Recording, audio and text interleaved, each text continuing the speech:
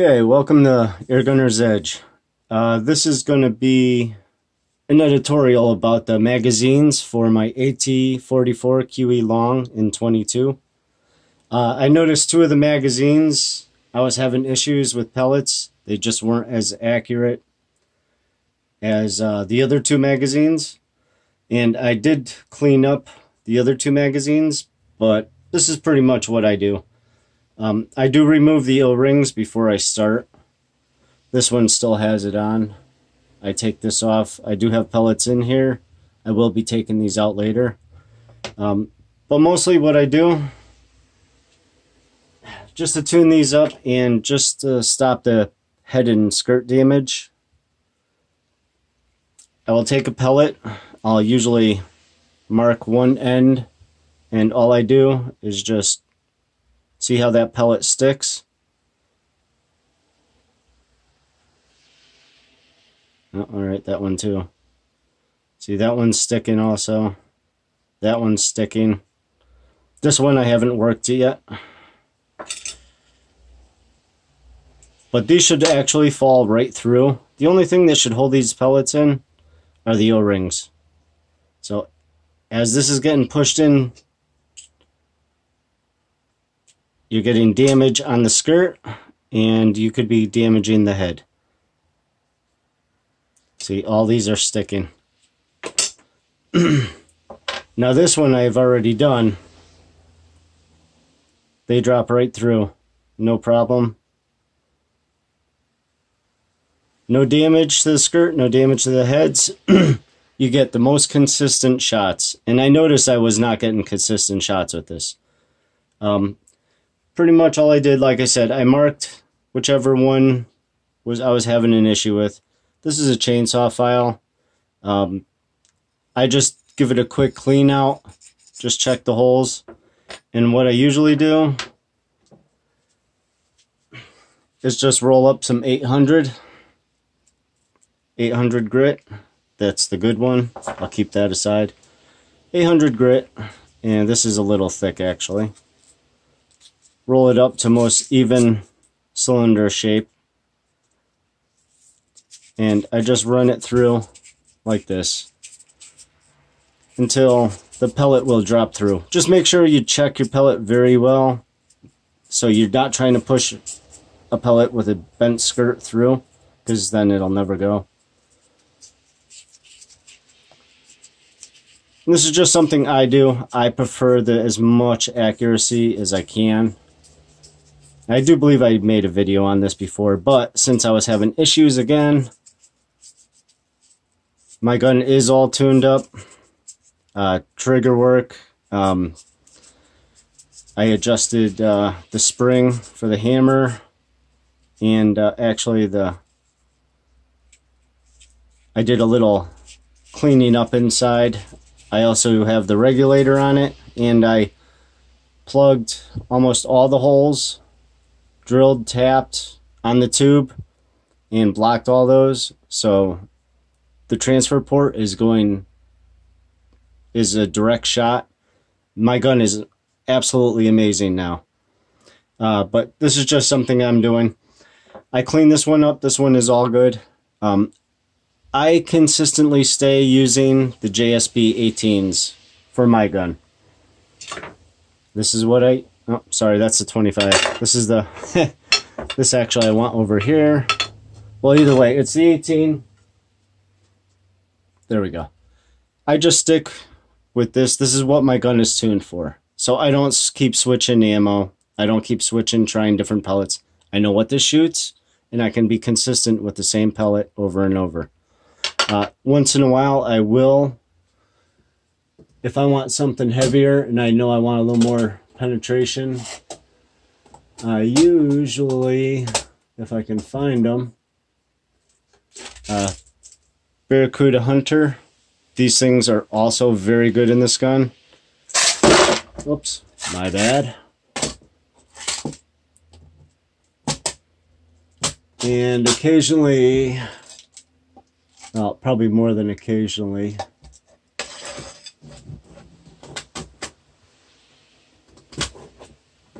well, anyways, I pretty much just use those.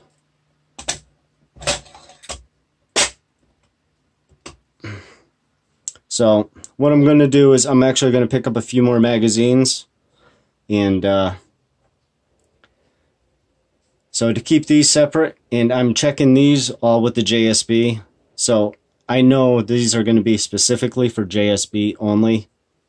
It's going to be very difficult to tell. So what I'm going to do, and I just happen to have some here, since JSB is red already, I'm just going to take some Dykem layout red. This adheres very well to it. So I'm just going to coat them in red. So I instantly know these are for JSB 18s only. They come out pretty good. I've already done one. And well, I just tested a spot. So that way I'll always know these are specifically fitted for them. And these will always consistently work for those. Because if I try putting any other pellet in here, the skirts may be different. It may not fit. I may need to enlarge the other ones for different pellets. So I'm going to have specifically 3 or 4 just for JSB. But I just thought I'd share this with you. I just need to find my acetone. And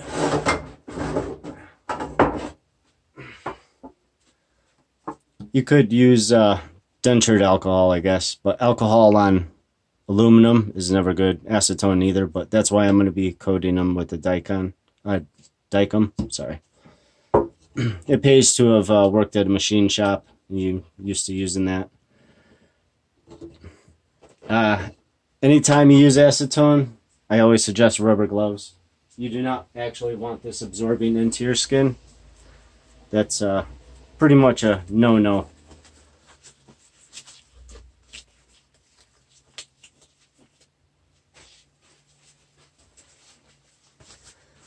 And I'm pretty old. I've had all this crap on my skin. Not like nowadays, mechanics have gloves for everything. We didn't have that back in the yesteryears, I guess you could say. So we didn't wear a breathing mask either when we painted. Well, I kind of did, but it's not like today. I'm just going to take the acetone. I'm going to clean this all up. Gets rid of all the oils, everything else. Now, if you were to use like a paint pen marker, this would actually put a build on here. And if it gets in the holes, then you're going to just have to start over again. Or you will have buildup on the sides. So the marker I stay away from.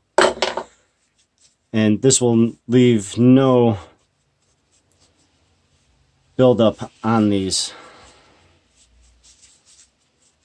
This is just something I do. I prefer as much accuracy as possible. I just like to be able to identify them as easy and as fast as possible, since they will be specifically tuned for these pellets.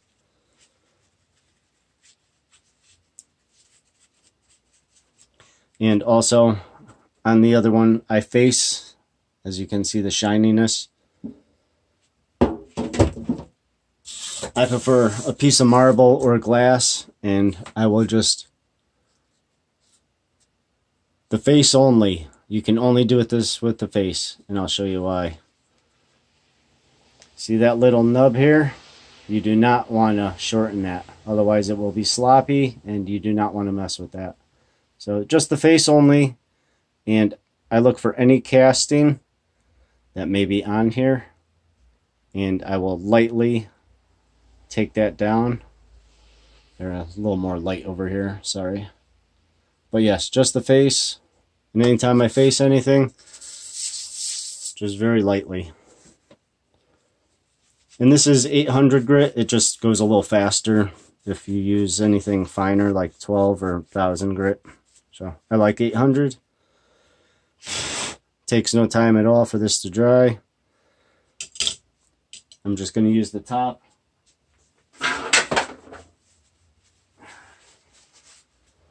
And just dry it off real fast.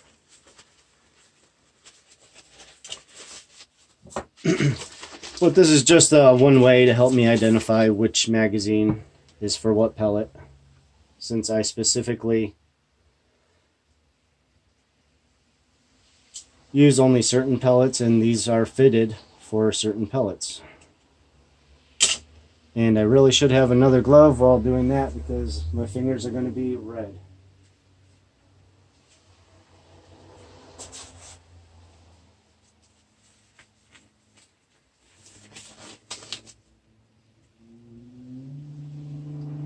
Honestly, I don't have to do the whole thing. I just figured it'll look better if I do. So.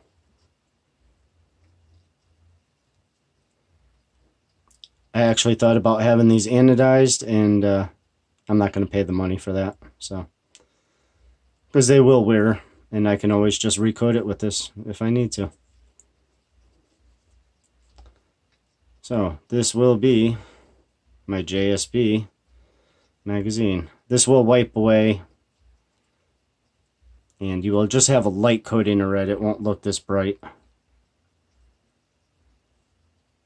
If it gets in the holes, no big deal, because it will leave no buildup. I still will run a piece of sandpaper through it, but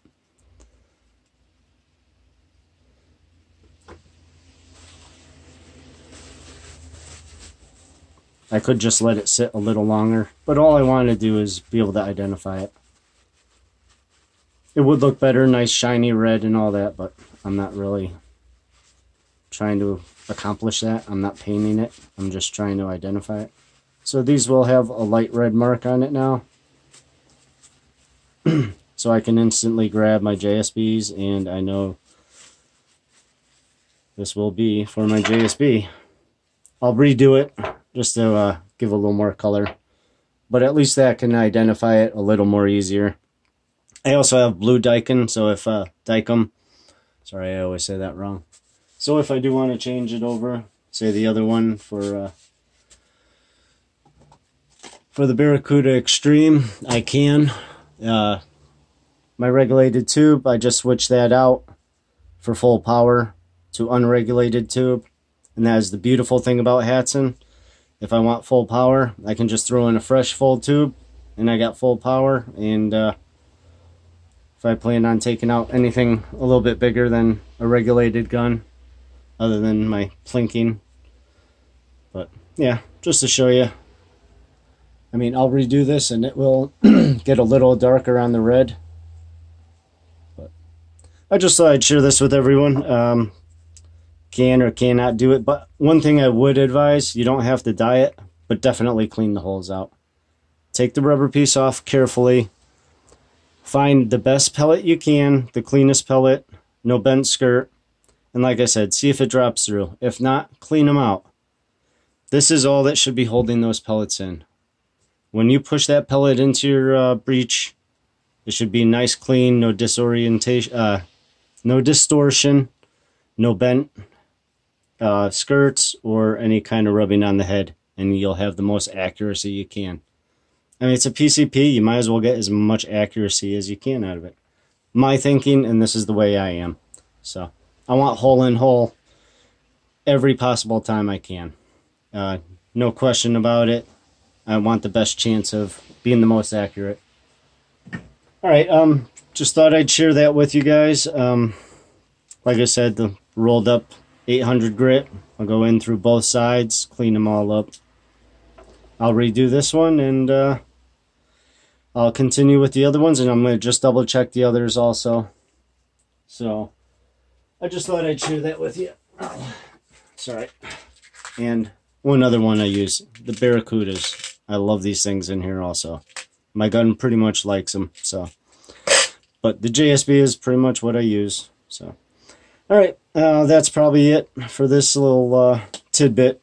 I just thought I'd share with everyone, and I hope this helps anyone out. But if for accuracy, I advise you to actually do this, and because I was getting, like I said, 2 magazines that should have been shooting as good as the other 2, and they just weren't. And after I push it out, I actually pushed the pellet back out, and I saw the bent skirt. Not bent, but you could see the distortion on it. So, all right, and everybody, good shooting, and thanks for watching, and have a good one. Oh, and my new PCP should be here tomorrow, so I'm hoping to do an editorial on that. I mean, it's been done on this gun before, not too much, but I'm just going to go over it, see what I like about it, and I want to see how to take it apart, because I've only found one video so far on disassembly of this air rifle. I'll just say it's the Hatsan Flash in 25 cal. This will be my hunting gun. And I really haven't seen anything on disassembly too much, so I'm really hoping to dive into that one. Probably adjust the hammer on it after quite a bit of testing right out of the box. That's, of course, a must. See how it's performing. And then I'll mess around with the hammer spring and maybe the port. The Hatsan Flash does have a regulator you can get for it now. But the 25 is just all about power. And I'm not looking for shot count, but I am looking for consistency. Whether the 25 is actually going to be worth putting a regulator in, I don't know. I think I can do enough tinkering to get it very accurate and powerful. If it was a 177, even maybe a 25, then I would think about a regulator. But this is going to be strictly hunting gun. Put big holes in things and one shot, and I don't want to see anything moving. All right, and till I do that, get my new PCP in, I will see you all later.